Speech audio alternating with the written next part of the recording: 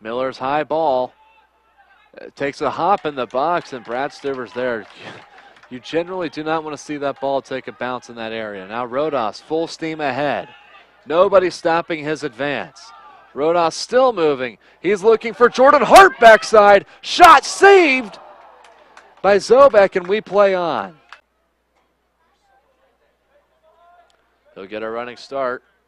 It is a high ball into the box. It's headed. Stuver with a save, and it's going to bounce off the crossbar. And a foul on the Crusaders. Brad Stuver with an excellent play. As Coy passes off to Atkins. Had some room. Rodas is on the run. Getting to the ball and shooting was Warren, saving it. Zobek on the slide. And then he comes on even farther and sends it down the pitch. My goodness. 5 remaining.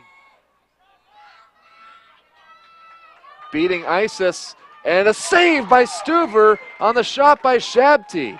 Brad Stuver again coming up huge late in this match. 9, 8, and 7, it looks like 6, Nieto 5, is happy with the 4, tie, as are the 3, Crusaders. That's 2, going to do it. 1, Cleveland 0. State and Valparaiso battle to a scoreless draw here from Krenzler Field.